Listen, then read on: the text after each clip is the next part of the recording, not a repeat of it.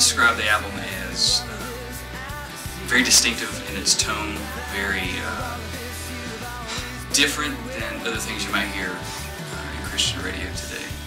I don't think you can get the sound that we have from any four different guys that you see right here. I'm a big rhythm section fan of bands like Lifehouse, Switchfoot, Matchbox 20, and I guess you'll find that as a common thread throughout the whole band, which is another reason that we work pretty well together.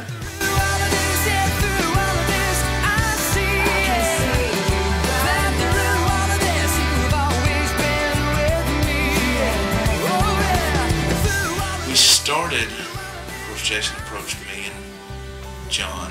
We were in like a church praise band type thing before. We grew together as friends, and started feeding off, spiritually. I mean, we'd share things with each other, and we just it started there. I think that if you were going to wrap up our ministry into one theme, it's grace and truth. The only thing I know to write about is I have to write about what I've experienced. I have to write about the good things, the bad things, and how God and His grace is all in both of those things. The good and the bad, the ugly, the pretty, the smelly, the nice. He's in all of that. When we signed our contract, we had envisioned just this really extravagant thing, where there was a dinner maybe, gifts were exchanged, cards. We signed our... Yes, there were people there. That would have been great. But at about 12:30 or 1 o'clock in the morning, on the back of a white '86 Tercel. Tercel? Yes.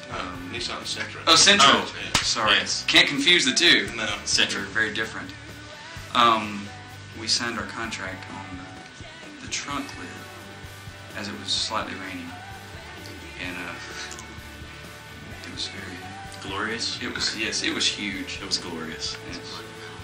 There was somebody that drove by and beeped. I don't know who that was. They were a fan, I'm assuming. Yes, they were a fan. Seeing as we were 200 yards away from the parking lot, and they could tell who Yes. we were, or what we were doing. The only thing that could have made it better is if Susan actually parked the Sentra underneath a light where we could see to sign the thing, but we had a flashlight, so it was good.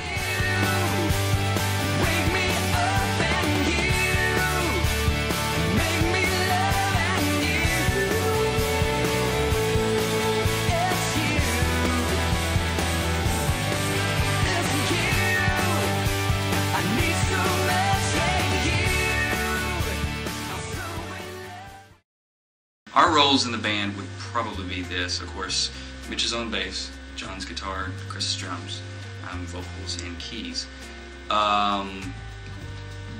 Mitch is the sort of logical foundation, I think, of the band. Really, you are. Whenever one of us is kind of veering off, Mitch is a good barometer of how everything's going. He kind of keeps things in check. John is definitely the dreamer, schemer, but I'll get it done in the end guy. You can always count on John. It may not look like he's going to come through, but he always comes through there in the end. Chris is definitely the comedian. He's definitely the... if it just gets too serious and we're like, yeah, what are we... Okay, Chris, do something. And not only is he just the comic relief, he has a very serious and sensitive side to it as well, and we love to pick on often, but it's great. I would probably say I'm the dad of the band. I don't really try to be, it just happens that way. He's the one that says, okay, it's time to start goofing off. Then when he goofs off, I'm the one that says, okay, it's time to start goofing off. So we all like... And then I just balance. continuously goof. I grew up, you're a good little Baptist kid. He was always the yes ma'am, no ma'am type. Not that that's bad. Didn't really venture out much in the form of anything really, from what I did as a teenager to my personal walk with Christ. When I was about 20, maybe 21, my wife and I had just been married a short while.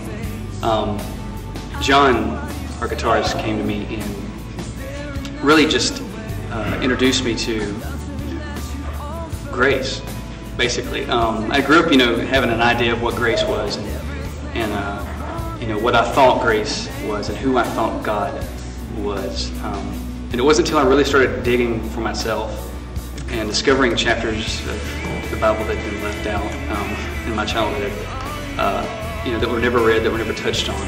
It really just, God showed me how small I am and how huge He is, and the fact that He loved me anyway. The fact that He loves me when I'm good, when I'm bad, when I'm mediocre. He doesn't care. He loves me. When I was about 15 years old, I had an accident where one night I fell off my front porch and about 7 inches of a red tip bush, a stump about where my mom had just recently pruned back some of the bushes, went into my eye and into the lining of my brain. Had about 6 hours of brain surgery that night. Had some reconstructive surgery, some facelifts, if you will, some eye surgery, and honestly, I haven't been the same since in a lot of different ways, physically and spiritually. Spiritually, I laid in the hospital bed and I saw people come in and out after my surgery for the next 2 weeks while I was recovering. And I saw people pray, and I realized that they weren't just saying, "Hey, I'll pray for you." They weren't just saying words out loud. They were praying for me. They were talking to God about me. And I saw a personal relationship outside of my family, because my family was strong. But I saw a personal relationship outside of my family for the first time. I saw God's people loving God's people for the first time. And I knew that it was different. I knew it was special. At the time I was 16, I started getting into things that, most teenagers get into. Well, I shouldn't say most. A lot of teenagers get into. And did the same things that they all did. About the time I was 20 or 21, I met John. My parents begged me to come to a service at their church. Well, it was my church too. I was a member, but I never went. And a group, like a praise band that John and Jason played in, was there, and afterwards I talked to John extensively, and just, one thing led to another. I started going to their church, and John and Jason shared a lot with me, and we became good friends and played in a praise band, played in the church band, all that kind of stuff like that. But it wasn't until John started sharing with me some really cool stuff that I realized there's a lot of things in the Bible that I have never heard. There's a lot of things that I still have never heard, but a lot of things that a lot of people don't touch on. And I learned kind of to look into things for myself and not just take, what my pastor gives me as truth all the time, which there's nothing wrong with what your pastor tells you, but, I think God wants us to delve into His Word for ourselves. I've been raised in church my whole entire life. My dad's always been a pastor. We lived in Baton Rouge, then moved to New Jersey. I spent about half of my childhood in New Jersey, and then moved to Atlanta in about 1996 or 7, somewhere in there. And felt just like God was kind of, I guess, maybe knocking on my heart about some of my attitudes and the ways that I approached other people. And from then on, God just began a road of changing my life by making me realize that loving His people was what He wanted me to do, and show that outwardly. And I got hooked up with a ministry in downtown Atlanta called Safe House Outreach Center. worked there for about 2 years as an assistant to the short-term missions coordinator. That would probably have to be the time in my life where I grew the most. God tore me down and showed me that the things that I wanted and the things that I've been, just kind of, the things that I kind of just taken on ideal-wise through my whole childhood were selfish things. I was selfish in my relationship with Christ. I was selfish in my relationship with others, with my family. And it was just very humbling to realize all of that. And through all that, through working in Safe House, I realized that God just had given me a heart for urban outreach, for reaching people that people don't want to reach or can't connect with.